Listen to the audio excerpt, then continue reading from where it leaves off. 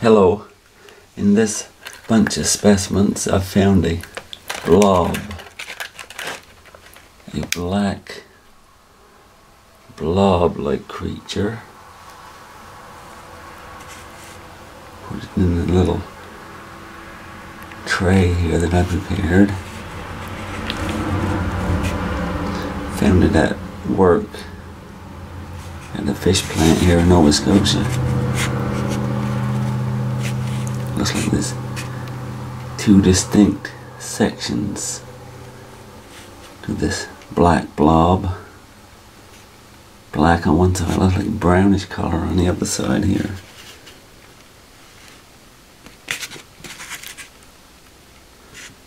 So I'll take a few photographs of it, post them on Facebook. Black blob from off Nova Scotia.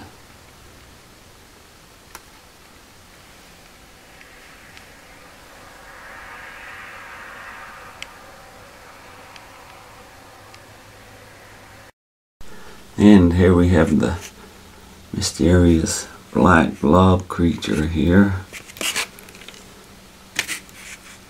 And the further examination is distinct body parts, as you can see.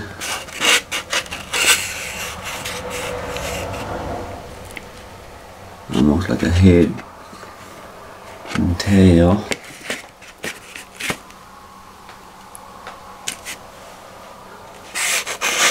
Broadside.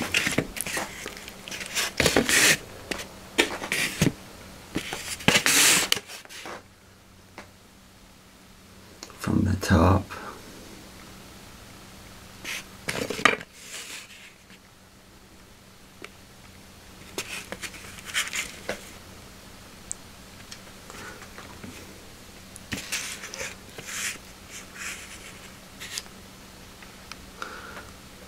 Black blob creature from Nova Scotia, deep sea.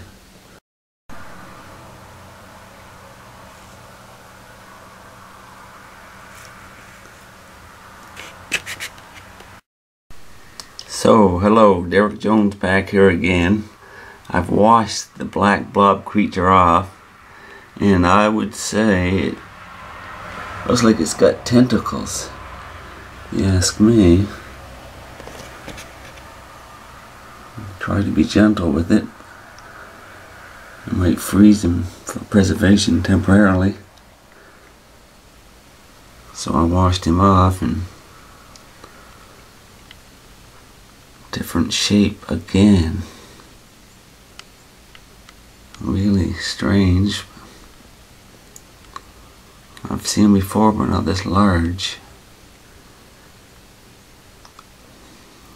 Blob creature from Nova Scotia, 500-600 meters deep. Caught as fishing bycatch. Hello, I'm Derek Jones here. Back here with another deep sea black blob of some kind. Just like the other specimen, it's obviously broken. Here's another section here.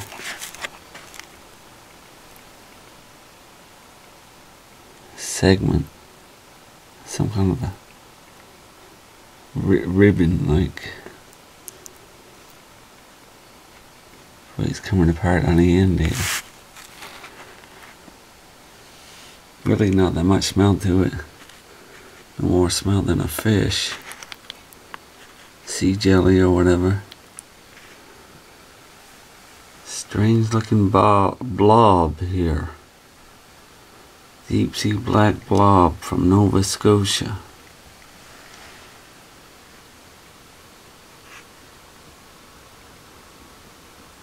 Hake scales on it. Where I got it out of silver hake net. Silver hake trawler, got it from off coast of Nova Scotia. They're probably at least 500 fathoms deep. 500 meters deep, excuse me. 250 fathoms.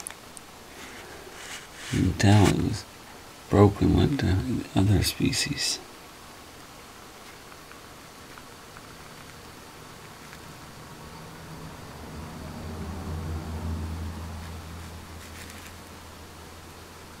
Really strange.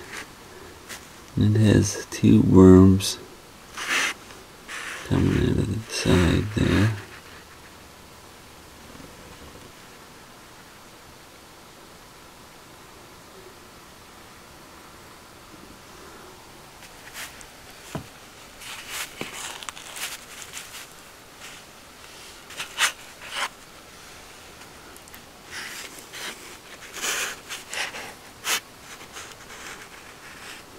Two worm of something going in at the side. Tentacle stuck right in there. I think it's a worm. I don't know if it's permanently attached to this or not.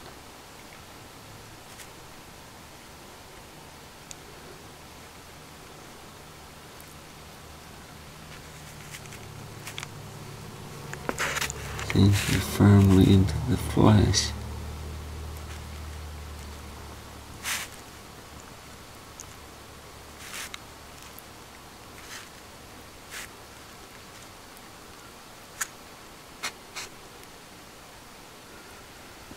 So, I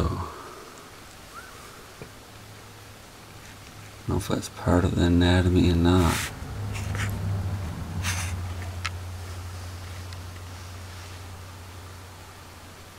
Mysterious black blob. Hello, Derek Jones here again.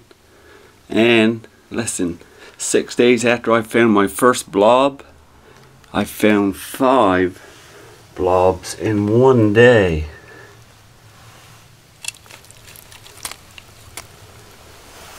There's one blob.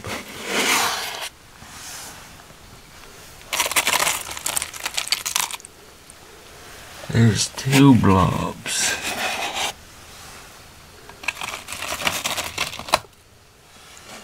Three blobs.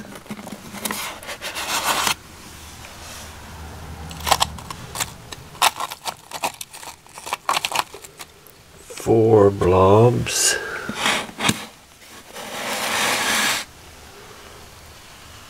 And a cute little baby blob.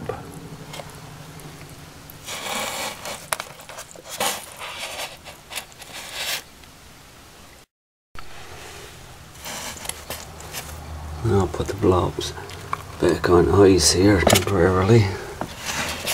And as you can see, each one of them has a mouth opening at both ends, where obviously it lies on the ocean bottom. Filter feeds the seawater through the openings.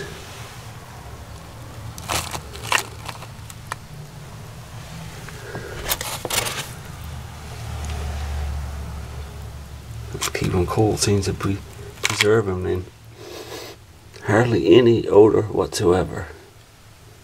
Almost none. Little tiny fishy smell.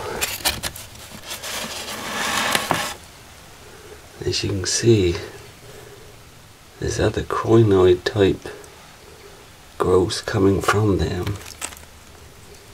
And the mouth is here. You can open each of these mouths.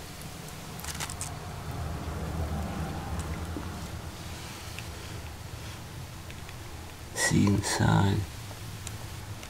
I don't know if you can or not, but smooth lining inside.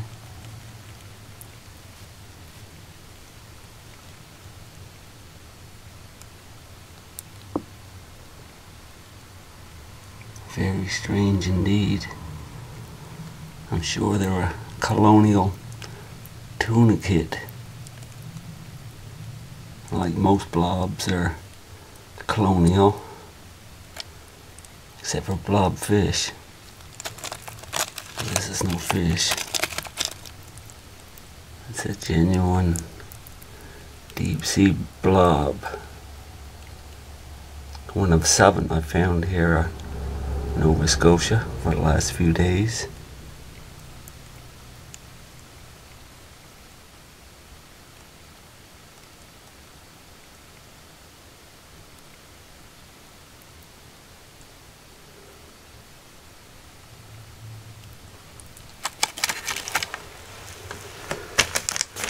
There you have it. Blobs.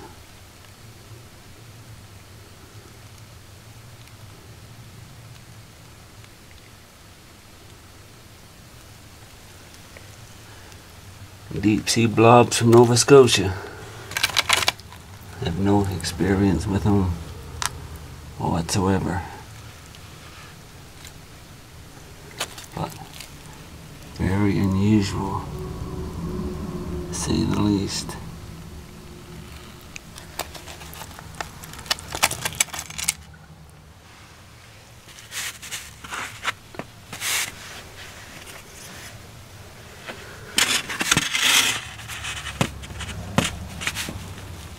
That one is roughly 18 centimeters long.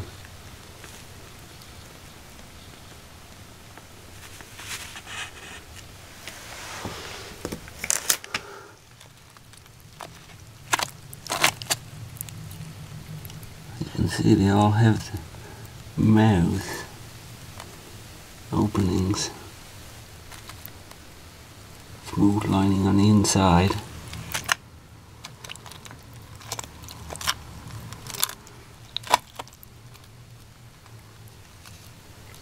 The smaller one has an opening here. They are torn up by catching otter trawl, deep sea bottom trawls. They're bycatching, but some are less damaged than the others.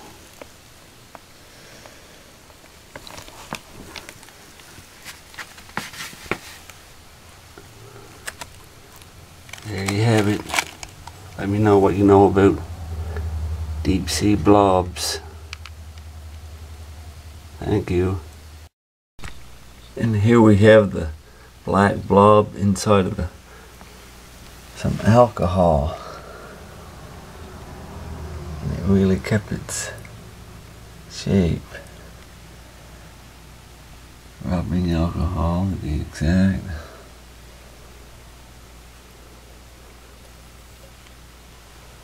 Really didn't change much by putting it into the rubbing alcohol. No discoloration of the rubbing alcohol. Very little odor besides the rubbing alcohol.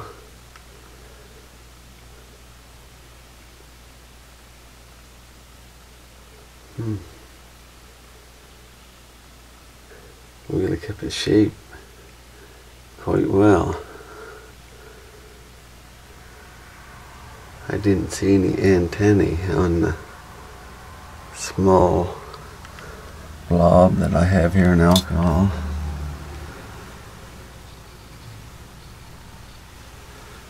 Anyway,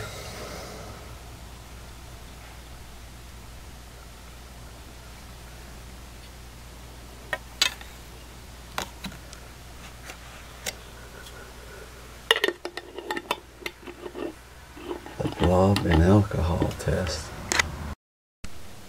Here, almost a week later, after being placed in a jar of rubbing alcohol,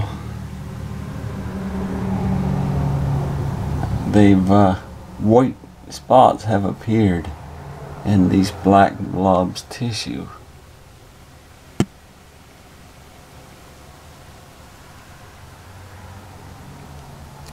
Whether it's eggs or whatever, who knows. Yeah, white spots have appeared. I don't think you can see it here. I still don't know what the white, these deep sea black blobs are. Must believe this some kind of tunicate.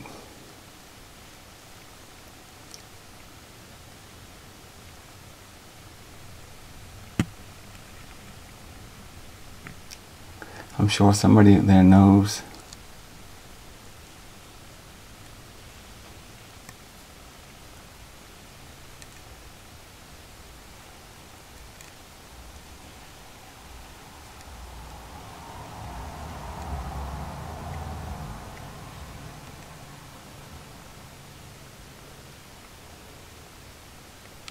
Deep sea black blobs from Nova Scotia. That's what I'm going with. Thank you.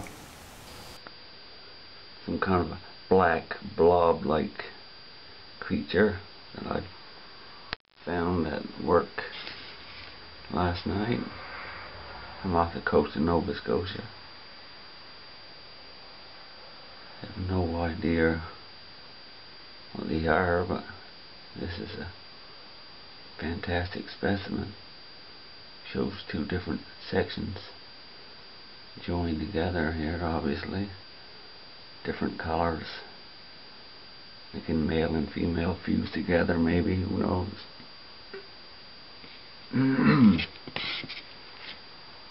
So here you go. Black blob-like creature from Nova Scotia.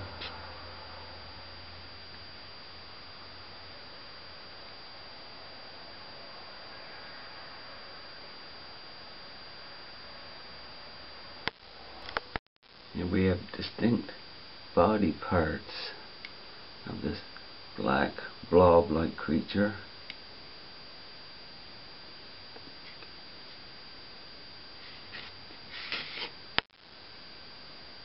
As you can see.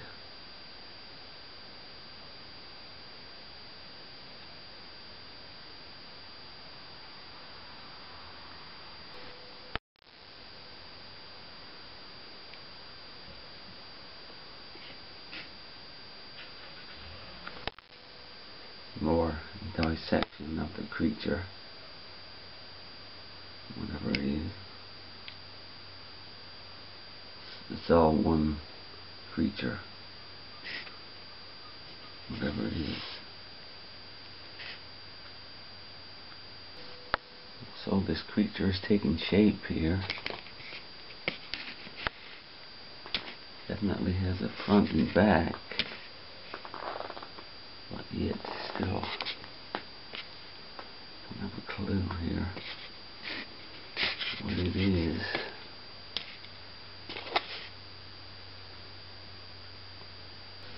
So I washed the blob creature off, and this is what I got. Distinct tentacles, you can imagine.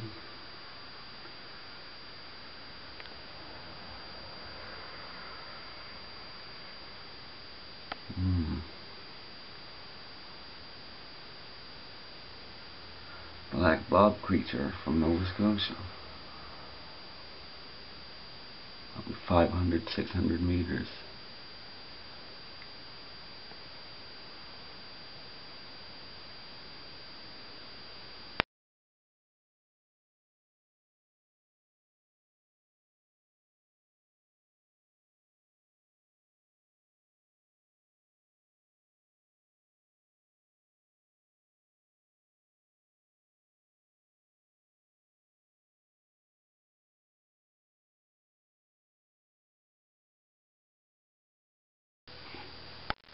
Obviously something growing at the side of this black blob. Seems firmly attached. Can't tell if it is something growing. A worm or tube worm of some sort, or part of its anatomy, just can't tell. Really strange indeed. Hello, this is Derek Jones with another deep sea black blob creature of some kind. So obviously I believe it's a head section and the back section there. I don't know what it is. Not all that much smell to it. Doesn't smell no different than a fish actually. It's like flabs of flesh. Really strange.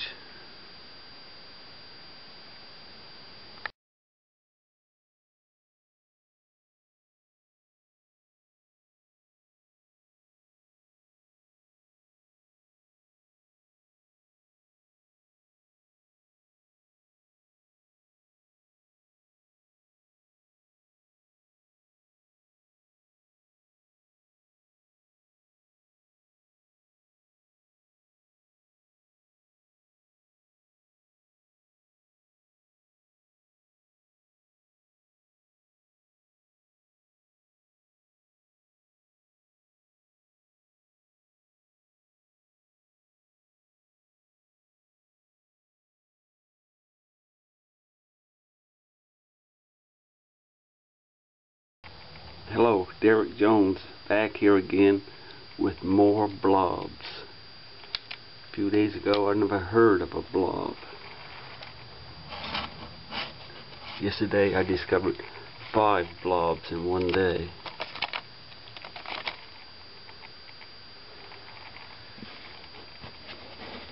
I now believe they're colonial tunicates.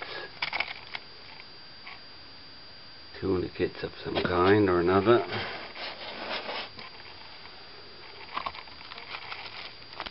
I have them on the ice to keep them quite well. Very little odor. Very little odor coming from these. Here we have a baby blob. Smaller formation. There you have it. Blobs from Nova Scotia.